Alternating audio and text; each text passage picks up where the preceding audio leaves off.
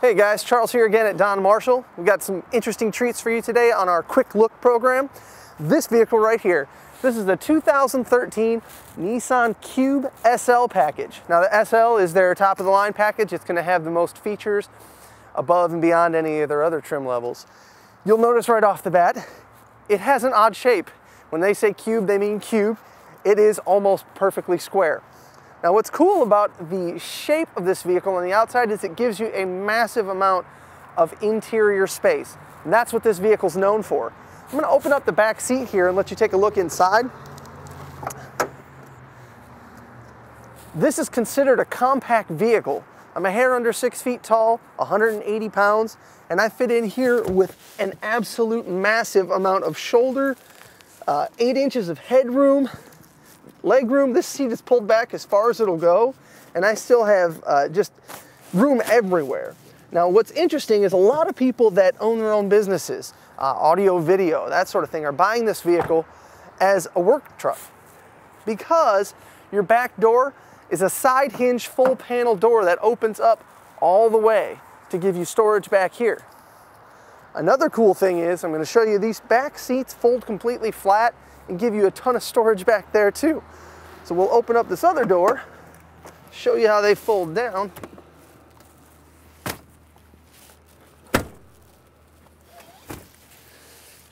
And you've got storage for anything and everything you could imagine. Even a musician could fit a full PA setup, an amplifier, musical instruments, whatever you want, right in the back of this little thing and cruise around. Now what's interesting is, you're thinking, well, why wouldn't you just buy a truck, or why wouldn't you buy a panel truck? This car gets gas mileage. If you check out the window sticker here, 27 miles to the gallon in the city, anywhere you drive, and up to 31 on the highway, averaging 28, 29 miles to the gallon wherever you go. So you get all the storage, interior space for guests and going on road trips, good gas mileage, and a comfortable ride. Now there's a couple interior features we're going to show you, so let's hop in and take a look.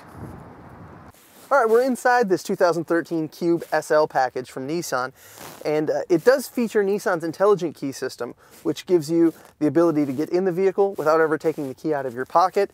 You can also just toss those in the cup holder when you get in and push your start button here to start your vehicle. Interior-wise, we've got a ton of technology. Bluetooth for the hands-free phone system, steering wheel radio controls, a source button which will turn the radio on and off and then go from AM, FM to CD, as well as you have an auxiliary import for MP3 players, and this specific vehicle comes with an integrated iPod jack that plugs in through the glove box. You also have your standard cruise control and volume controls for the radio right here. If you look at your very interesting round design heating and cooling element, you'll notice that there are pluses and minuses. And what that gives you, if I show you here, is it gives you temperature control. No, so it's not just turn the heat up to 4 clicks past the middle. You can control it by temperature. It's got its own thermostat, and it's really, really convenient. And there's a lot of good controls as far as the fan and stuff go.